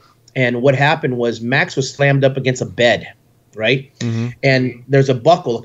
It was a buckle that it was in between him, that was on his vest. And then when the inmate slung him against the a bed, that buckle went into the bed and and cracked his rib. Oh yeah. So, that was really one of the mitigating reasons why I went back and I said, hey, whatever we do, what the vet told me, whatever we do now, let's cut off all the metal off the dogs. Plastic and metal came off the dogs. So we developed a new vest, and they call it the MEC9 system, the Mission Essential vest that I came up with. And it was just by Max obviously getting his ass pretty hard. Mm-hmm. And the equipment that was on them pretty much hurt him, right, the hardware. And the other thing that happened was, it was kind of an embarrassing thing. I don't really talk about it very much. But one time we sent Max, and you remember how big Max is? He was a really tall dog, right? Mm-hmm. Yeah. We sent them through a barricade, and the way that the inmates had the broom handles, the mops, and everything else, Max's one of his grab handles got caught in it. So as he's going through, man, he gets caught on the grab handle, and he, guess what? It almost clotheslined him, right? Yeah. Coming back, and I learned after that operation in Michigan, streamline the vest, get rid of everything. So I took, guess what? Duct tape, and I taped everything down before every operation. And our quartermaster at the time said, "Hey, I can make something that we can just tuck it in. I'll sew something on, we can tuck it in." And I was like, Born was our special operations vest that we've never taken pictures until recently. We started making small disclosure, but there's a competition I'm getting ready to get involved in. And we're going to talk about that. Yeah. Yep. They said they saw the vest and they said, "Hey, we want to highlight that. We want to highlight your badass truck, by the way, and the collars." And then they started asking me, "Why don't you use metal on the collars? Isn't it stronger?" I said, "No, I'm using old physics to put a collar on. I don't want any kind of metal on my dog, period. Because if the metal breaks, your dog is dead anyways." Yeah. So, we want or it everything could be to be used adversely against them, like you said, thrown up against the wall. Absolutely. Yeah. That's smart. Yeah. Yep. So our vest is about to be highlighted to millions of people, man. And it's going on the market. It's going to go on the market, dude. Better get ready. Get ready for that. That's cool, man. We're working with a good manufacturer that's going to be able to help us on that part. Yeah. So we're going to talk about that coming up here, but first I want to talk about some of the other things that you guys are involved with. We talked about the documentary. Hopefully that's still going to come through maybe on another network. Hopefully. It is. Yep. And then magazines. You've been featured in some magazines here recently too. Talk about that. Tactical Life magazine put us on their cover. We have another major magazine. Not sure if I can disclose it, but I can assure you this: it's bigger than Tactical Life magazine that we're going to be on their cover, and it's about the KSG and the shotgun. Okay. So we're talking on that article. We're going to be talking about how we deploy our the RDB and the KSG. No, just the KSG and our dogs. Okay, the KSG and the dogs. So, yeah. And so we're going to talk about home defense, how we use our dogs in a home defense aspect, off duty. If I had to deploy a dog and what weapon would I use? I'd probably use the KS7. I'd use the K9. I got the K9. I would just use the K9. I never thought about that, man. They match. K9, right? KSG. K7, and, K9. You got to have a K9 with your KSG or your KS7. Right. Goodness gracious, man. Boom, there it is. You can use it. Free to you. You discovered it for me, man. Free for you to use. That's why I'm running the Kel-Tec, because they have the KSG, the KS7, and I have a K9. There you go. A lot of Ks there, brother. A lot of Ks and numbers. So since we're talking about it now, let's talk about your arsenal that you guys are using, your kit and your gear. So yeah, right. That people who listen to the show before, they know that you guys are heavily into the KSGs.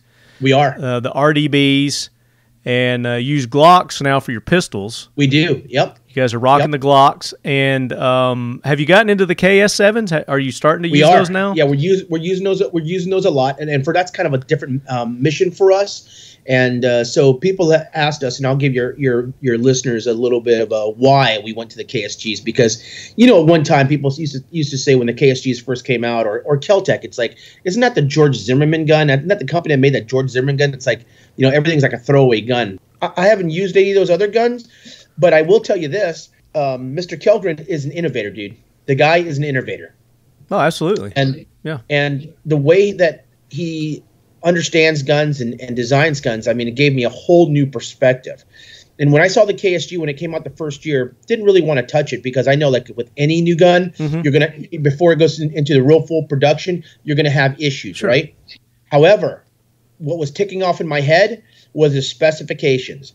The specifications were 18.5-inch barrel. So so the specs are really what caught your eyes, because of the specialty that you guys do. You need something more compact, but still packed punch. Exactly. I mean, think about it, dude. Your standard shotgun, whether it's a Mossberg 590 or it's an 870 Remington, they're great shotguns, man. They're the workhorse. I mean, our military have used those in combat, etc. Right? And we use them in law enforcement. We still use them in law enforcement. But the problem that you're dealing with for us, right? The only issue that we have is we deal with what they call micro unit tactics. So we go in, whether we're solo operators, micro units, which is 2 of us, or we do what they call a CBU, a corrections battle unit, 4 of us, or we're going to use a train, and that's anywhere between 6, and then the number can keep running up to 12, 24 guys, whatever. So the bottom line is we'll go into a situation where it's 4 against 250 or 300. That's a lot of ammo that I got to send down range, okay? And again, I'm not going to be killing all these people and shooting all these people, necessarily. And so when I saw the KSG, I was like, man, the specification of 18.5-inch barrel, I get it. But what I loved about it was a dual magazine and the 26.1-inch magic number, 1 inch smaller than an MP5. And then I said, okay, on the dual magazines, can I load ammo some ammo on one magazine tube and put another set of ammo on another magazine tube? And they were like, sure. And you could change it on the fly. I said, well, you got to impress me and show me this. So I went to Kel-Tec. I flew down there, and I had what was going to be a 30-minute meeting turn out to be like a 3-hour meeting with the owners. And I saw it. And at the time, Kel-Tec was only like, I don't know, 5,000 back ordered or something like that on that KSG, because they weren't even really concentrating on it. Today, they're over 100,000 back ordered, dude. Yeah, everybody is today. I mean, like you said, it's the fastest adopted shotgun. It's the fastest adopted shotgun right now in law enforcement. I mean, people are going to it very quickly, because where can you get 14+1? Where can you go into a room and maybe I need a breaching round and then switch that magazine, and go to a direct action round? I mean, literally. And you can see, you've seen me operate that shotgun like it's a semi-auto, right? Oh, yeah. Really, really smoothly, right? And so that is really the big premise, the big reasons why we switched from the 590s, the 870s, and went to the KSG. It had nothing to do with this is better or that's better. And I laugh at people, okay, when I hear that, oh, the Glock is a better gun, or this SIG's a better gun. For me, it's all about the mission, okay? What is your mission? I need a gun, so I need a gun that deals with our environment. What's our environment? Our environment's pretty sterile. Maybe it can get humid on the inside. I dropped the gun, so I'm going to go against concrete or steel. So I want a gun that's going to be able to survive that if I drop it or what have you. And so I need a clean gun. So that's why we went with the Glock. It's a tough little tank, right? Other units have different specifications out in the jungle, in the water, in the beach, or whatever. Great. Have a nice day. The KSG met our specification: compact, size, capacity, and then the user friendliness. And so the other thing about it that we liked about it is that it had the select lever on the KSG. If I put it in the middle, that's your extra safety. So if there was no round in the chamber and my weapon was so understand this. If my shotgun does not have a round in the chamber and I put the safety on and I go ahead and put the select lever in neutral, an individual, if they know how to operate the KSG or somewhat, if they rack it, they think in their head, right? I've got a round racked, and so they pull the trigger because they take it off safety. That select lever being in the middle between the two magazine tubes does not allow, does not engage around going into the chamber. So for me, that was like a secondary safety that was inadvertently built into this KSG, so it made it user friendly, and it added another level of safety that I really liked. So, and our and the bullpup design again, talking about the compactness, you're still getting the 18.5-inch barrel, but you're getting it in that bullpup design, which in your environment, you really, you need things tight quarters, in close. Yeah, absolutely. And that's really important, right? So I developed a combat program for the KSG, for the military, for law enforcement agencies. I mean, I just came back from overseas not too long ago, and I was working with a Secret Service unit that purchased for the entire unit, the KSGs. I mean, it is a great weapon that honestly is probably one of the best breakthroughs for that type of model of gun, the KSGs. And the bullpup system is something that's catching on in the United States really very good. It's getting a good following on it. And you're never going to get away from the AR. That's the American bread and butter weapon. Oh yeah, absolutely.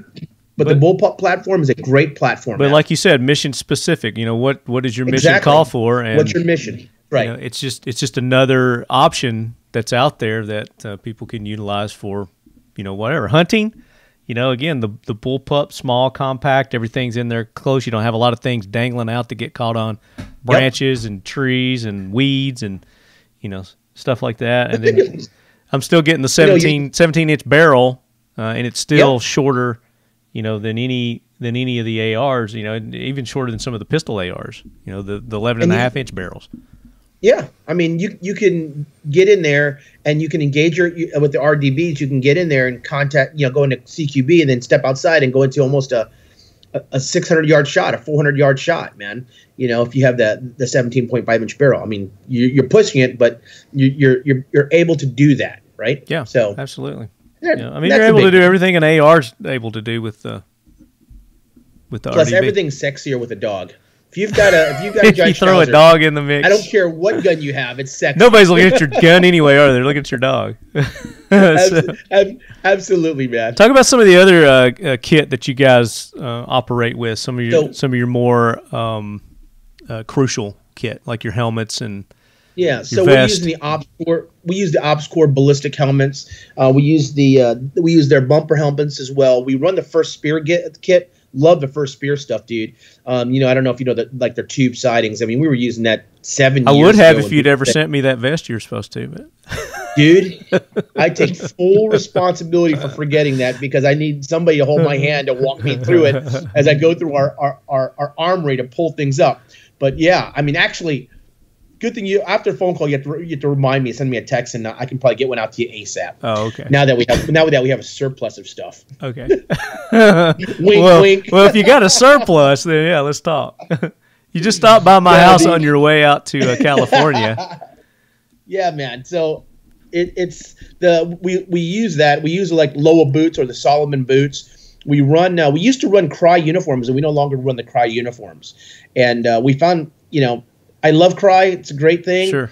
But I'm finding that you order one set and they don't quite fit like they're not consistent. Order another set. It's like not consistent. I'm not sure if it's because it's such a big demand or what. But you know who's rocking it right now, man? UF Pro. It's a European uniform. Okay. It's a European company out of Slovenia, and they're producing for a lot of the special operations units in Europe right now. I didn't realize that. And so it's called UF Pro, and they're really, I mean, I've talked to the owners. They talk very good English. I understand why now a lot of guys in the U.S., a lot of Tier 1 guys are starting to use the UF Pro. They're calling them the Cry Killers because have they got their own camo? They do, yeah. I think that's how I've heard of them. We had Prime 1 camo on last year before, a couple of years ago, U.S. company. Yep. Female design camo and whatnot, and they were having this contest for camos all around the world, and I think that's where I heard. I think it was like she had to go up against them on one of the the competitions. But well, these guys have a really good. They have a really. I'll send it to you right now. Hopefully, yeah. Make sure that's the right one you're looking at. Yep, you have pro tactical gear. Yep, and I'm telling you what, the quality, the craftsmanship of their uniform is really good. I ordered a pair 8 months ago. I just got some brand new pairs because they sent it to us, right? Because they know I'm going to be on this competition. So they said, hey, would you try some of this other stuff out? So yeah, I need to do a reorder on some kit, and they sent it to me. Dude, fits the same way. Just as consistent and clean, and that's what I really like about it, right? Nice. But the design and where they put the soffits and where they put the stretch points, I mean, it makes a lot of sense, for their stuff. Now, are they European sizes? Because I've noticed that European clothes fit different than American, slightly size. Yeah, slightly tighter, slightly smaller. Yeah. I use a 34, so when you give them your measurements, they take account for the American. You just go through the conversion, and you'll enjoy that. But I mean, a 34, I don't know what it is in the European size, but yeah. I have a 34 waist. You're fat. And I'm not exaggerating that. 34, and I'm 32. I got a 30. I had a 34, but I'm down to 32 now. Are you seriously gone to 32? Yeah. Were you putting a finger down your throat or something, or what?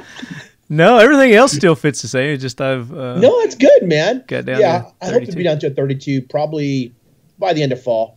I'm dropping and keeping it tight now. Well, you're doing some hellacious physical training as well. You make some posts on social media there with you training with the pups, and I mean you got a pretty rigorous regime. Talk about that.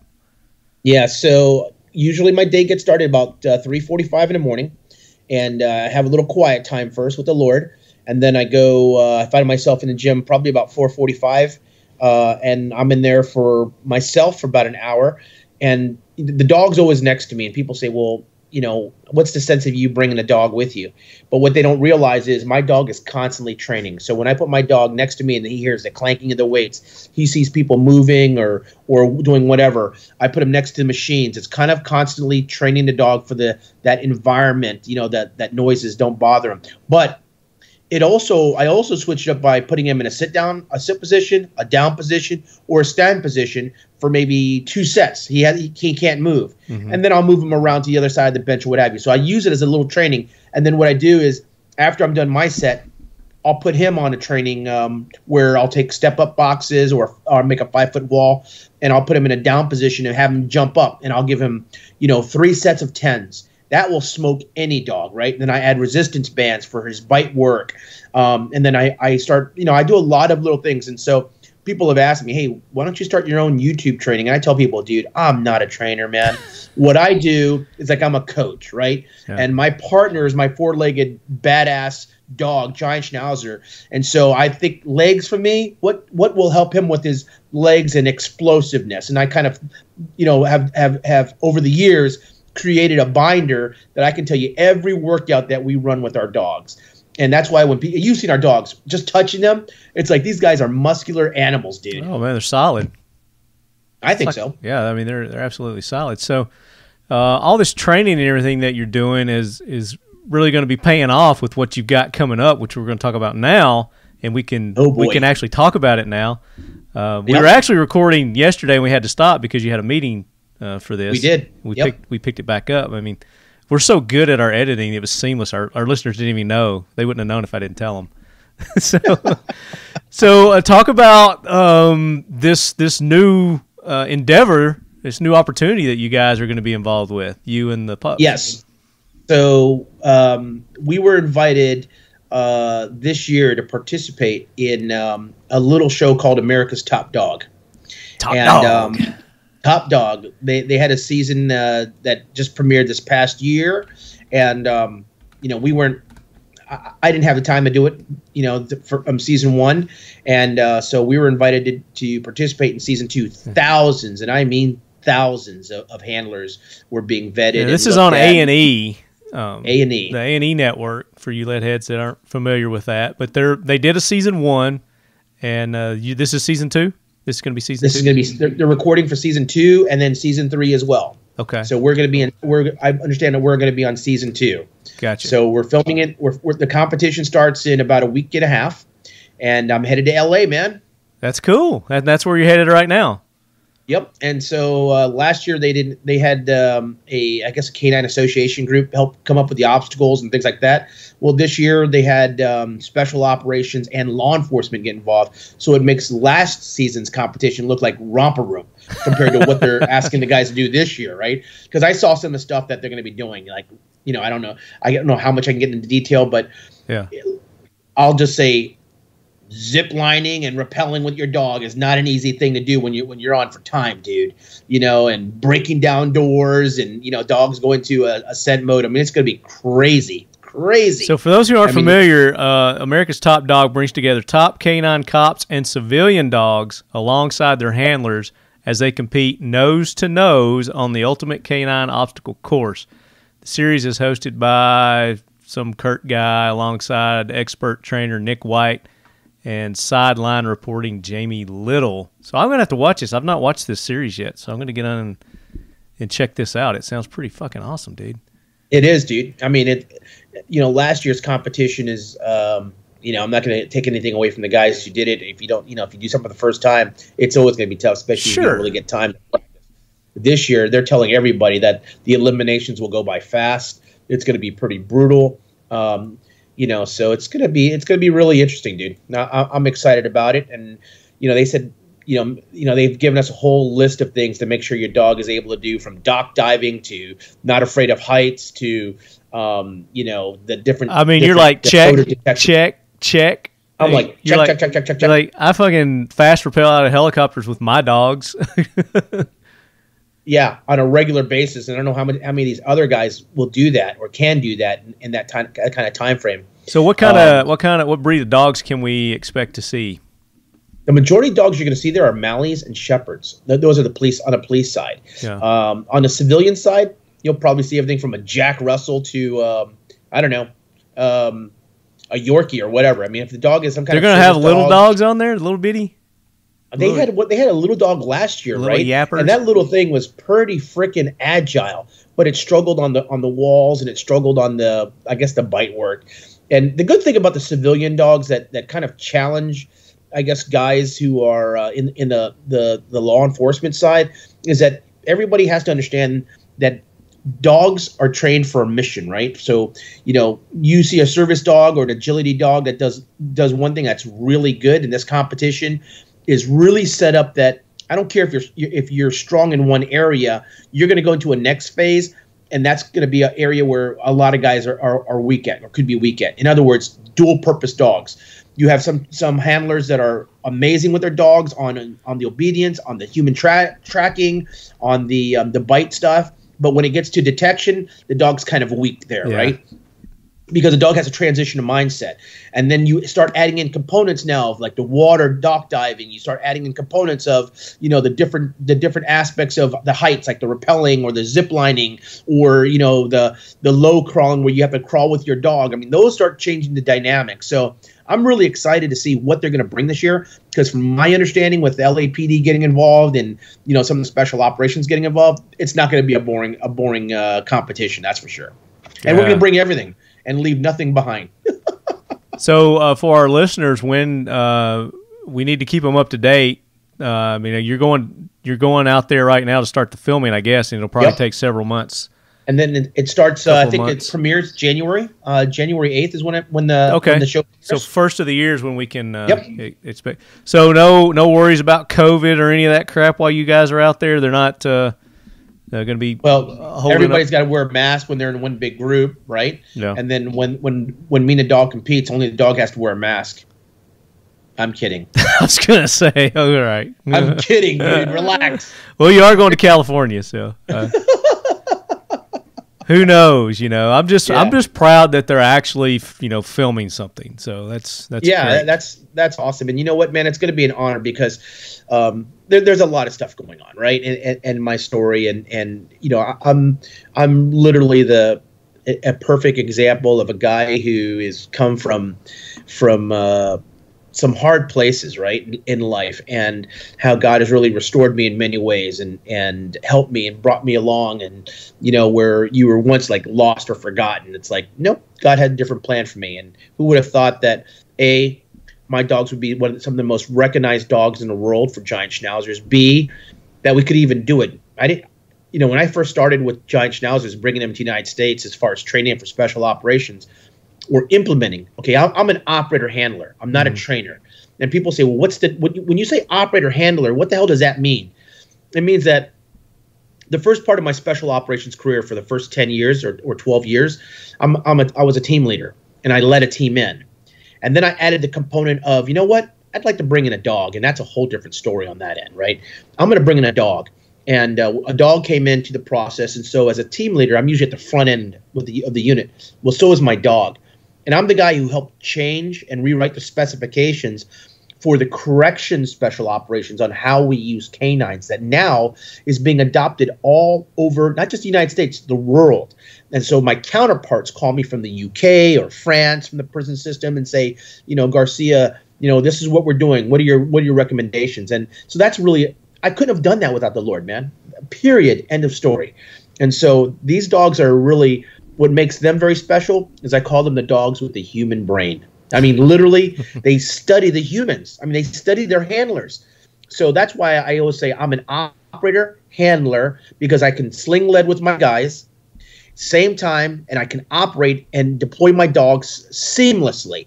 And that is not an easy thing to do, right? And that's just the gift and the talent that the Lord has blessed me with, to be able to do that. And these dogs make it easy for me to do that, man. That's right. They're not neurotic. They don't sit there and bark and do a lot of crazy jacked up stuff. And so I'm really blessed by that.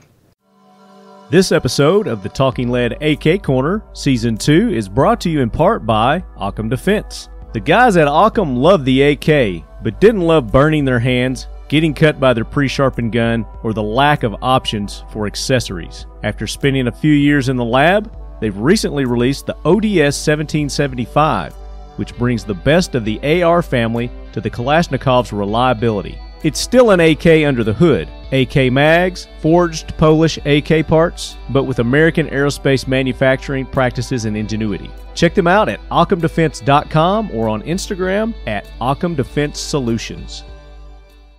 So we're going to find out come January, I guess, You are. exactly how And good you are. You know what we need to do? We should have a live podcast where we all watch it. We can comment and talk about it. Absolutely. Seriously, we need to do that. So I can get some cool ass handlers, some guys from the teams, because you want to get some guys from teams because they'll give you the real deal and say, oh yeah, that was totally foobarred up, man. How what you just did there? You'll probably do that, right? Yeah, but you'll probably make some friends on the show there too. Maybe do a watch show with some of the cast or whatever, and yeah, that'll be sweet. Yeah, if if we were to come out for that to LA, for the red carpet, that.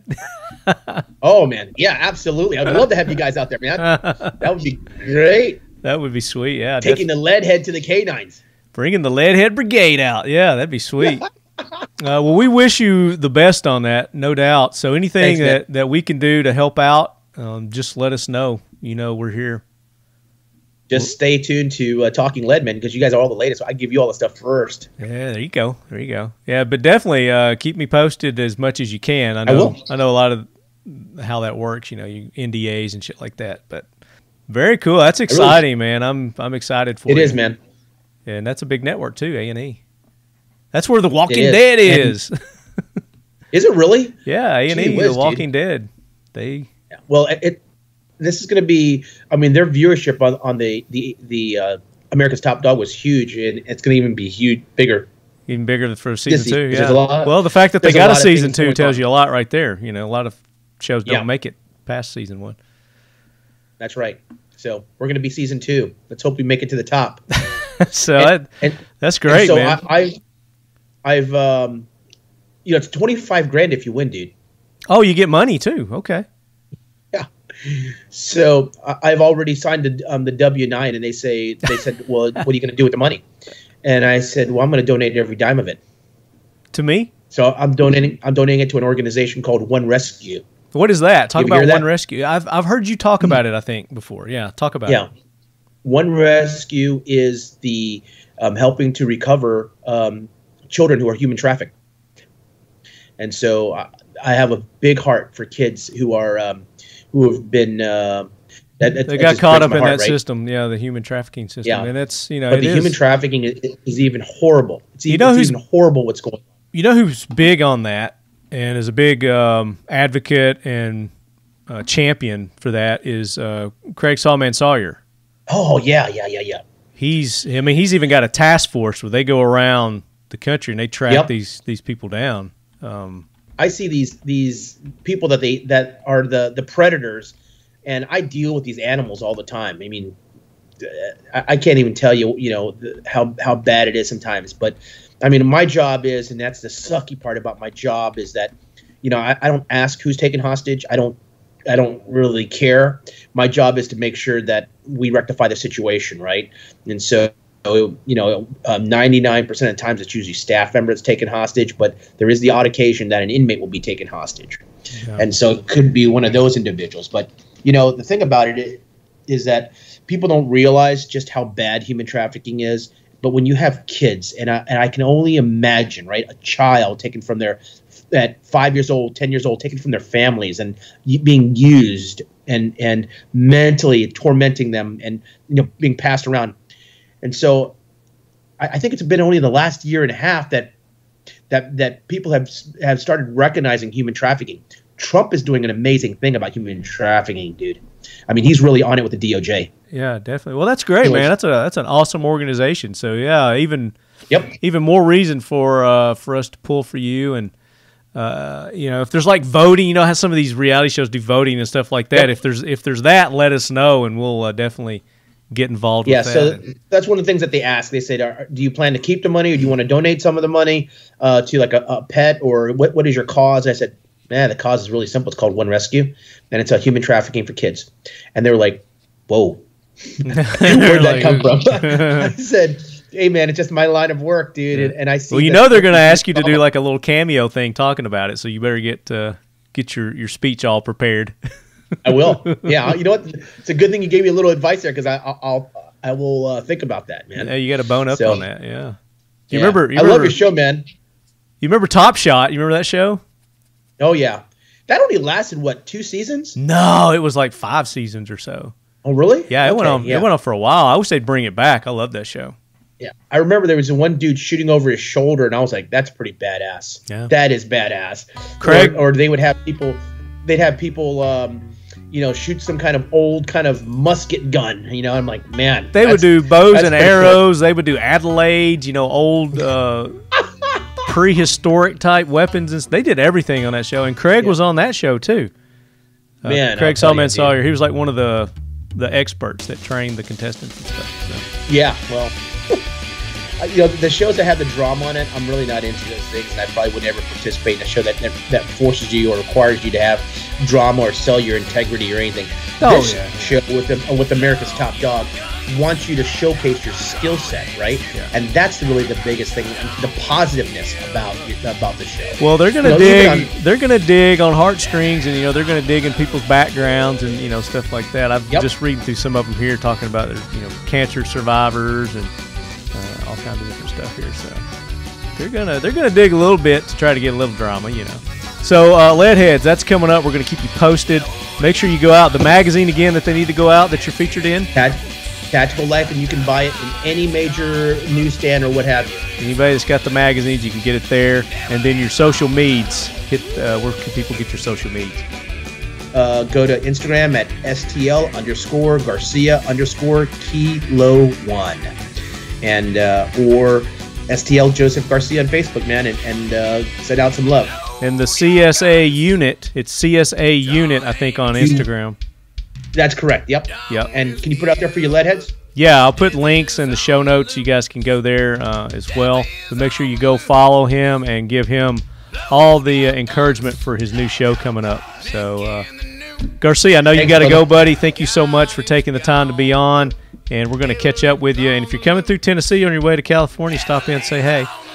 I will. Thanks, man. I'll be here. Talk to y'all Leadheads later, man. You guys are awesome. So until next time, Leadheads, as always, keep your loved ones close. And keep your canines away from bitches and heat. Unless you want some puppies. Unless you want puppies. You can have some sweet puppies. Keep your canine safe, whatever you do. There you go. Take care, bro. Outtakes, outtakes, outtakes. Nice. You go get that? I gotta take this. All right, we'll pick up. Give me a second. No, go ahead. Go. All right. So, okay, man. All right. My keys.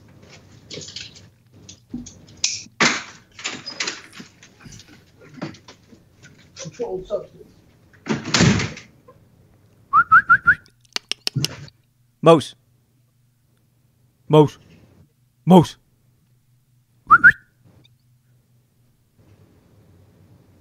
Good puppy. Good puppy.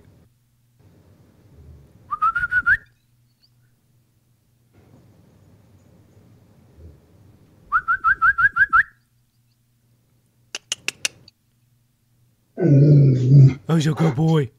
Oh, you're a good boy. Hey, buddy. Hey, buddy, what you doing? What you doing? Hey, come here. Come here. Come here, pup.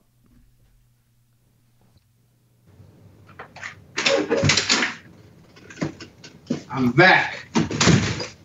Word. Just a second here. I got Mose all riled up. Where you at? Right here.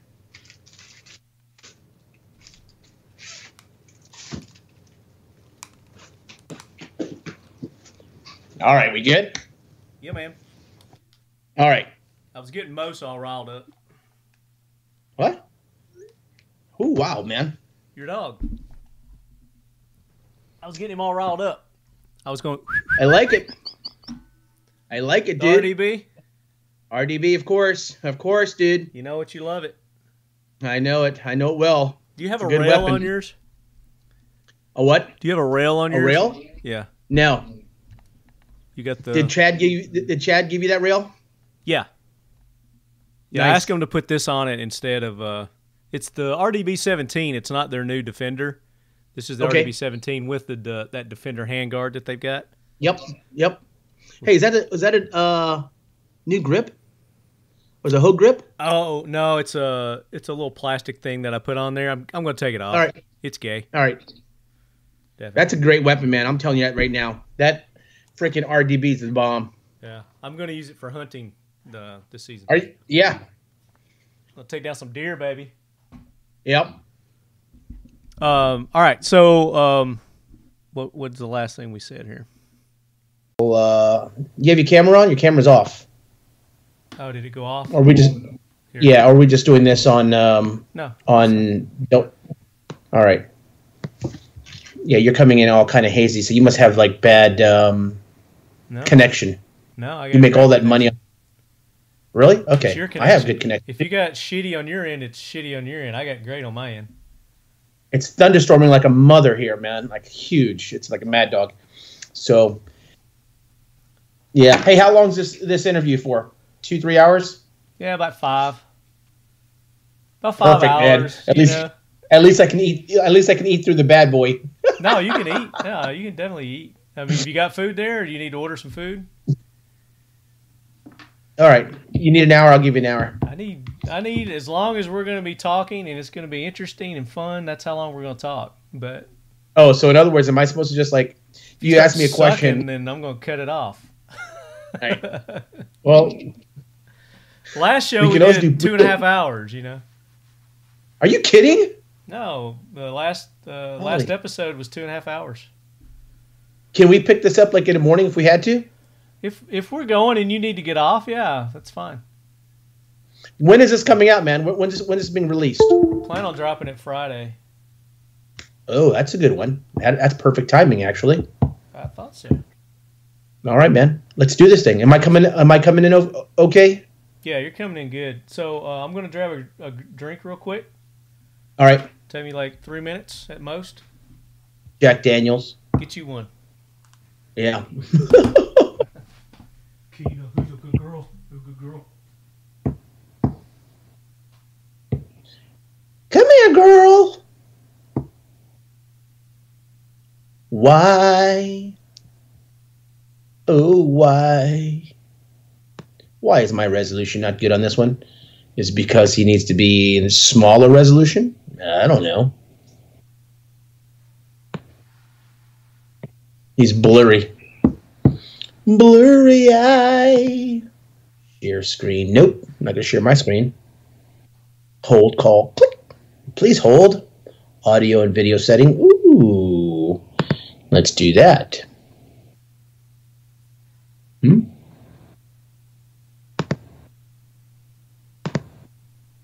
into my lab.